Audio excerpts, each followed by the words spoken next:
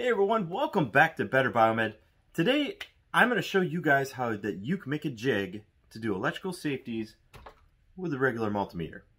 You can do a real electrical safety with a regular multimeter, and this might not benefit too many people in the United States because many of us have electrical safety meters. But with this little jig that I'm going to teach you how to make, you can do electrical safeties in the field reliably with a calibrated multimeter. Most electrical safety measurements can be taken with a multimeter anyway, but the only difference in this case is you have to be able to keep it powered on while lifting ground. And that is actually kind of difficult. So that's why we're going to make a jig. That's what we're going to do today. Coming up next, right here on Better Biomed.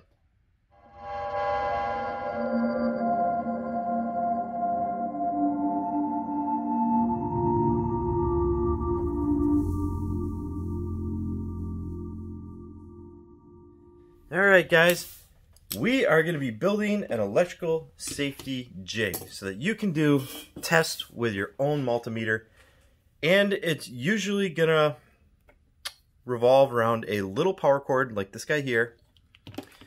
We are going to use a female receptacle or a female plug end. I'm going to use a little gator clip. See this gator clip right here with a reasonably heavy duty, although it doesn't need to be, reasonably heavy duty conductor.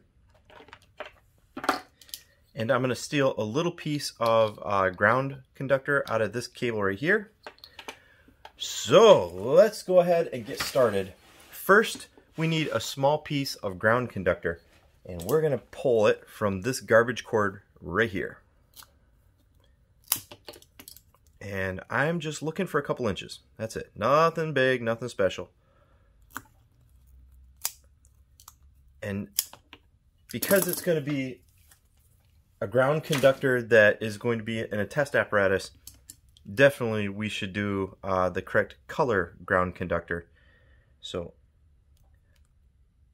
it's going to have to be the green one.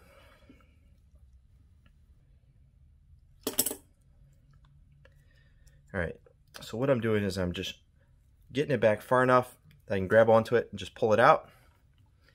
There's my ground conductor. We are ready to go. Okay, so there's our ground conductor. The rest of this we are not going to use. We can just go ahead and get rid of it. Next, I've got my small power cord. This one here is only about 1.5 feet long. Doesn't need to be anything special. All I need is the male plug end and a rather durable conductor, okay? This one here I'm going to do with the 15 amp plug, because it's going to be more compatible with more devices. And the female side is also a 15 amp. So no testing 20 amp devices this way, not unless you want to upgrade your cord. So I'm going to cut the end off right here. I want this guy to be as long as possible, really. There we go. Let's go ahead and set this aside. We can get rid of this guy right here. No longer needed. Now I've got my cord. I don't know, it's about 1 foot long, maybe 1.5 feet. And I need to strip this guy back a little bit, okay? Get a small set of pliers here. Help me break it apart. Okay. I've got my 3 conductors. On this European style wire code, we've got blue, brown, and green. Blue is neutral, brown is going to be hot, green is obviously ground. The green one is the one that we are gonna do something special with. The buttons that I'm using are push on, push off style buttons. See, push it on, push off, push on, push off. The other way that you could do it is with a momentary button, the ones that you push on and then you release and it's in the off position. But I figured this one here, latching it on, latching it off, was gonna be way more useful in the field than one that you have to hold the button. So see, let's go ahead and strip these guys back. Alright guys, in order to make this jig, I've got my button, I've got my gator clip, the wire is tinned, although here I can probably do a better job of that. There we go. Wire's tinned with extra solder on it. I've got my little ground conductor. One end is tinned with a little extra solder on it. The ground conductor on my shortened power cord, it is tinned on the ground with a little extra on it. And what I need to do is I need the gator clip to be soldered or attached with a crimp to the ground plug conductor. Okay, so I need these two here to be touching together, right? So I'm gonna solder them together. Should be quick and easy.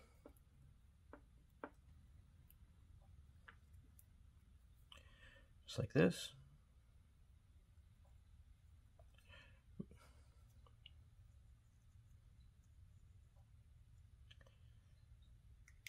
All right, here we go. Both of them are together. Now what we need to do, I've got vice grips here that are going to help me hold this button. Like that. Okay. And what I need to do is I need to cut a piece of shrink tube to go down over this so it covers a good share of the length. So let's go ahead and cut this guy down to size. Got this one here. I'm going to cut it down to about that long. It's going to go over these two wires. And what I need to do is I need to solder these two wires to one pin of the push button. So I'm going to do that now.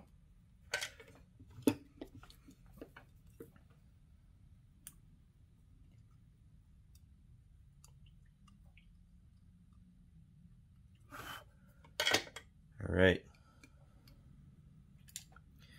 So now I've got my two wires going down to the push button, and I now have my single wire, which is going to run up to my plug, and I need to get this guy, also some shrink tube. Let's go with this guy. Sure, why not? Why not? Let's do the whole length. Okay, and this guy gets soldered to the other leg of the push button.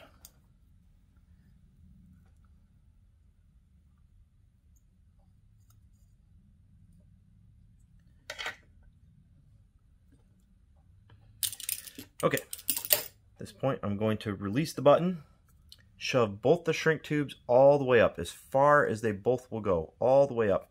And I'm going to go ahead and heat them up, shrink them down.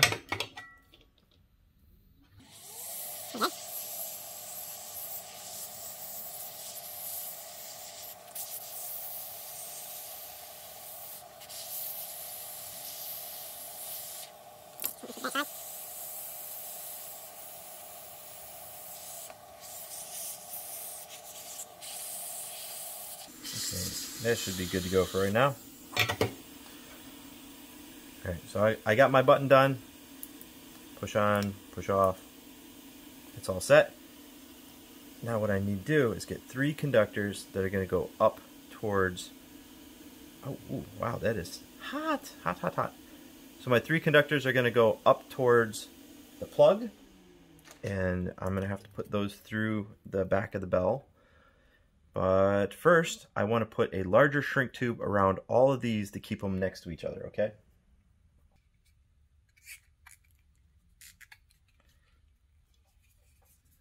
All right, that's looking way better. Okay, so I got all 3 of my conductors here. I got my button there. I've got a little gator clip coming out the back end. And now it is ready to get shrunk down. So let's do that now.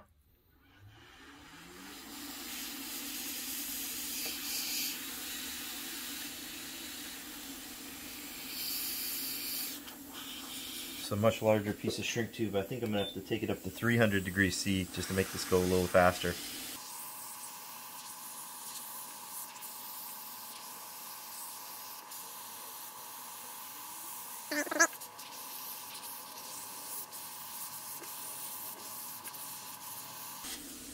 Fell out of there. I don't want to melt that guy. We're cooking at 300 degrees C to shrink this guy down because it's a rather large shrink tube.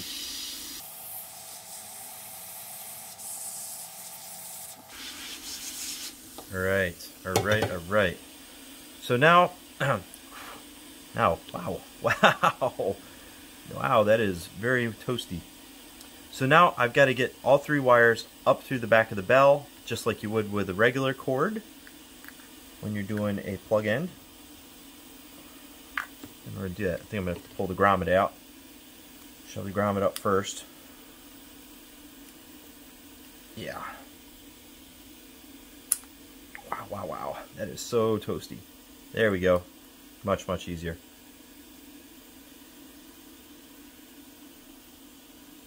Alright, and this, since it's going to be used for safeties, it's absolutely paramount that you get the conductors in the right spot. So remember, hot goes to brass, neutral goes to the silver, and ground goes to the green. So hot, remember I said hot is going to be the brown, blue is going to be the neutral, and then green is going to be your ground. Alright, let's go ahead and loosen these up. Loosen them up all the way.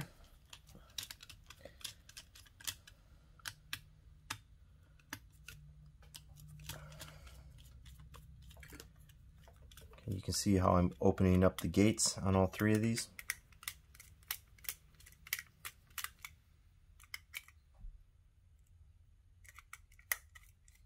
Alright, here we go. So we got hot, neutral, ground, right? Which is exactly how it's already set up. So we put them into their correct spots. Tighten them down.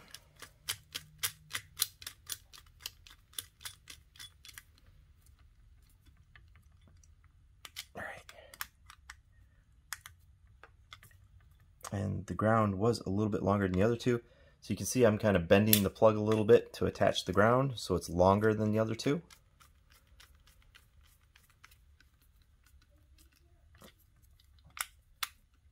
Alright. Here we go. And the back shield goes on. Like this.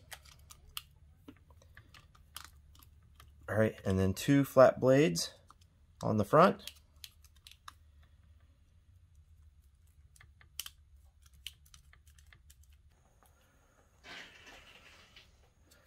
Okay, I'm going to slide the grommet down over where it needs to go.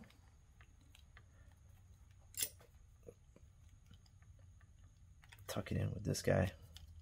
This is actually a really nice plug-in to be doing this on. There we go. Okay, so here is the completed plug. It's got the gator, it's got the on-off button, which activates and deactivates your ground, and this is going to be what you're going to use to test the equipment.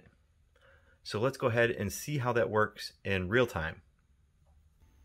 Alright guys, I told you that we can do an electrical safety with a multimeter, and I'm going to show you how you can do it with this little jig right here.